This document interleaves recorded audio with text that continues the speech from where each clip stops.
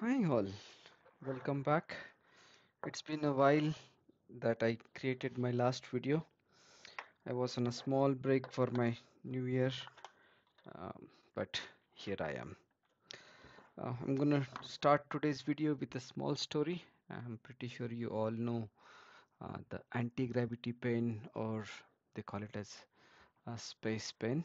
Um, Apparently, the normal ball pen cannot be used in the space because the ink flows with gravity, and therefore, you know, NASA wanted to create a pen which can work anti-gravity. Um, it is said that they have spent quite a lot of money to invent that one. On the other hand side, there was another team. They just went ahead and used the pencil.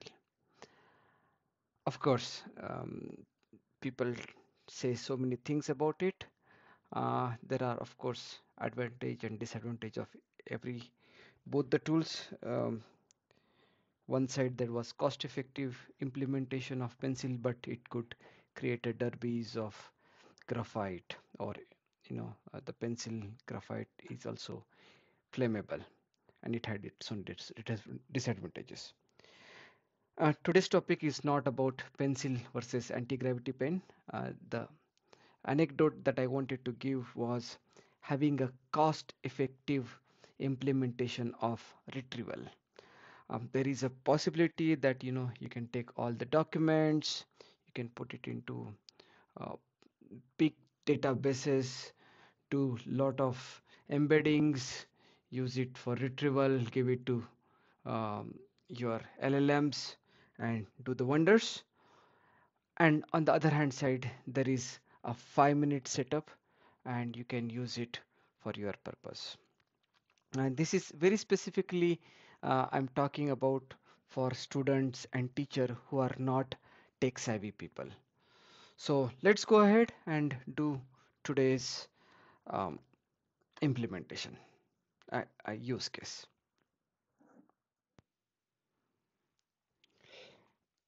The use case that I want to show today is a student and for a teacher, that either they have a chapter to read through, understand all the text, try to answer all the questions, um, get some references, or on the other hand side, create some question answers for students.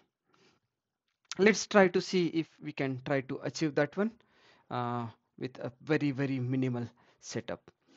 For this particular assignment, or for this particular project, we are going to use assistant from OpenAI. That's the API that we are going to use it. So let's go ahead, go to platform.openai.com, uh, and then go to assistants. Um, I here have nothing, so let me go ahead and create an assistant. Let's call him as study buddy. Yeah, something like that. And just to save the time, I have already generated some um, text uh, instead of me typing, because last time many of my friends already complained that I spend too much time on typing. It is better would be that I do it pre-hand and then use the text.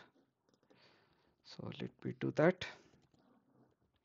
Okay, just instruction that you are an helpful assistant helping student for question answers. uh, Today we are going to use model GPT-4 Turbo, which is GPT-4 1106 preview. It's 10 times costlier than uh, 3.5 Turbo's 1106, but of course it has little bit higher accuracy. So for demo purpose, I'm going to use GPT-4 1106, but 11 GPT 3.5 Turbo should also be good enough. Um, but let's go ahead with this one today. Most important thing is we have to check this checkbox, or we have to make sure that the retrieval is switched on, and then we are going to add one chapter or one file. Uh, Again, I have already tried and done some homework. We are going to use one of the class 12th CBSE Computer Science Chapter 7. I have just picked it up randomly so that uh, we can keep some context here. So the file that I'm going to upload is this understanding data. It has around how many pages? Some 14 pages. And let's see. We're gonna just give this file to model. Okay, so let's go to my folder, chapter computer science, and let's say chapter 7. Okay, save. Uh, with this save, what it is doing is it's uploading a file. It's already chunking all the text into smaller pieces. Um, each small piece is called as chunk. It is indexing it, and then it is ready for our retrieval. What it's going to do is every time we're going to ask him a question, it will check, it will try to find all the relevant text. We'll take this text, give it to LLM, and then summarize or answer using this text for our questions. Okay, it has already done that. In normal scenarios, in a bigger scenarios, doing this up to this click button of save would already been taken half a day quite easily. And just as magic, OpenAI APIs have done it for you in few minutes or less than a minute. Let's see if our assumptions are correct. At least it should give some basic answers. It may not be able to give the professor level question answers, but I'm pretty sure it would be much more than the average student or average teacher.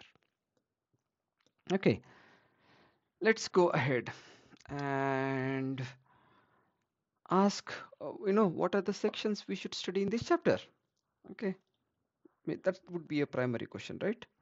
Okay, let me see. Okay. Uh,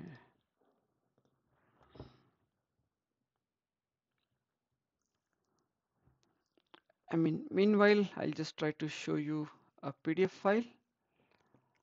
Um, it should tell me something like this. In this chapter, we should be able to study data collection, data storage, data processing, and statistical techniques for data processing, right? Yeah. Introduction to data, data collection, data storage, data processing, and statistical techniques for data processing. It's not just reading the text and pasting it here. It truly understand the context, and it is telling us that this is what we need to do. Okay, let's go ahead and do another question. For example, uh, let's see here. For example, what are types of data, right? It says there is something called a structured data and unstructured data, right? Let's try to ask the same question. List the types of data. Uh, Give one example.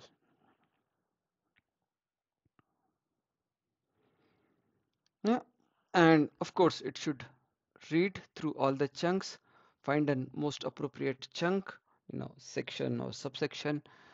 It should give that all the content to LLM for processing, and then we should get a reply back from our OpenAI or large language model. Here we go. Okay, it correctly said structured data and unstructured data. Okay, this is all referring to the text and answering, right? So let's try to ask the question for which the answer is not as easy as copy and pasting the data from, right? So let's go to the end, and there are some exercises here, right? I'm pretty sure that there are no obvious answers or there are no direct answer written in the chapter, right? That's why those are the questions here. Let's see if you can take a question from here and ask him. Okay, consider the temperature for 7 days, find out the average temperature and blah blah blah. Let's see if we can do that.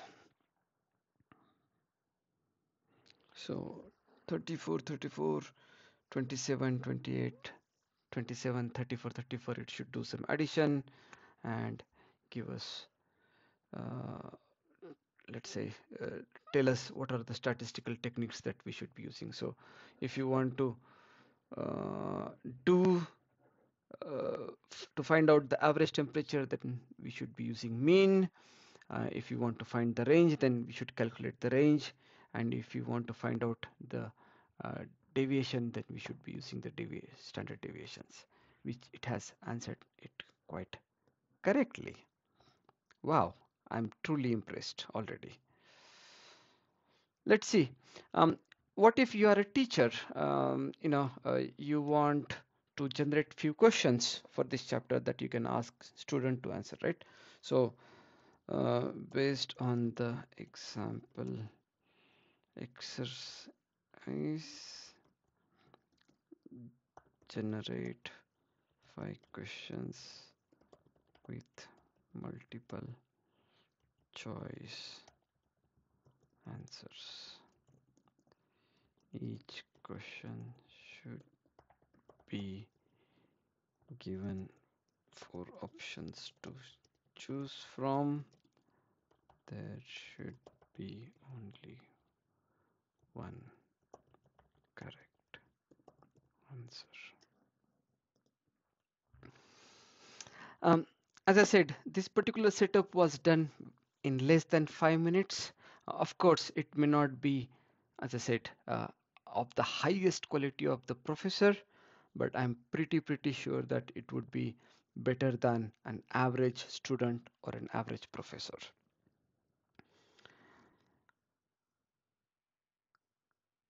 There we go, guys. I mean, I did it for one chapter.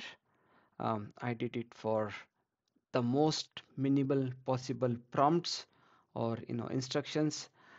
There are techniques that you can use on top of this.